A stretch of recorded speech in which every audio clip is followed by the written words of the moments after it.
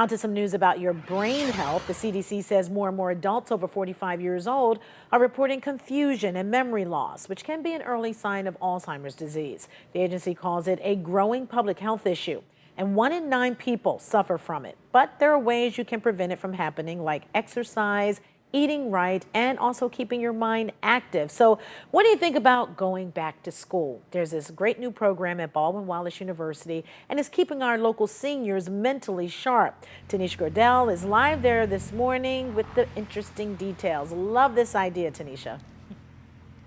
It's great. Everyone needs it, right? We all need to just kind of stay young, just fit and healthy. That's the key word here. According to AARP, 55% of Americans ages 45 and up are doing just that. They're staying and actively learning new things. They're staying engaged. They're staying just in the know, and they're doing so with the help of Baldwin Wallace University and courses like the one they're offering here.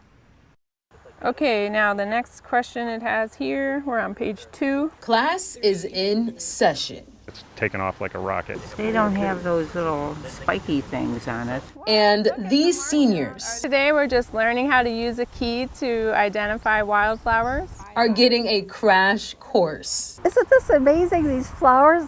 I never knew, they look like hollyhocks, but they're not. Of a lifetime. I probably got another 10 or 15 years to live, and I like to keep learning and keep up to date. It's exhilarating and inspirational to see our residents having so much fun. Did you have elderberries growing up? In partnership with Vitalia, a Cleveland-based senior lifestyle community, Baldwin Wallace's new community learning division is committing to lifelong learning. There's a great hunger for educational courses and workshops and lectures, especially in our senior population. They want to be mentally active. A weed is just a plant growing in the wrong place.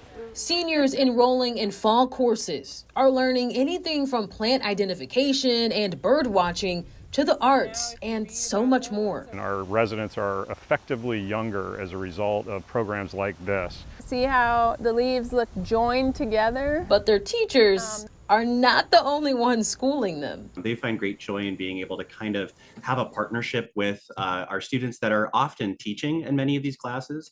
And so they form this friendship with them. And I've seen these blossoming friendships over the course of time, and they keep in touch with them. Life is filled with lessons. And, well, for this bunch of life grads, the goal is to keep acing each day.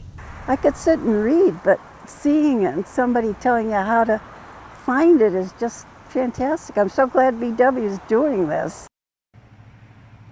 We're glad they're doing it too. All right, now the courses here at Baldwin Wallace are for adults ages 55 and up, but the university is reaching out to its youth too here in the community. Some of the youngest scholars were enrolled in the summer program here at the university, so great things going. Danita, I gotta say, you hold me accountable too, okay? Big sis, little sis, it is what it is. Everyone at News 5, you know, we all need a little boost there. Yes, we all have to stay sharp, and I like to say the more seasoned mind, okay? I have a more seasoned mind than you do, but you still have a good mind, Tanisha. You do. We'll keep you.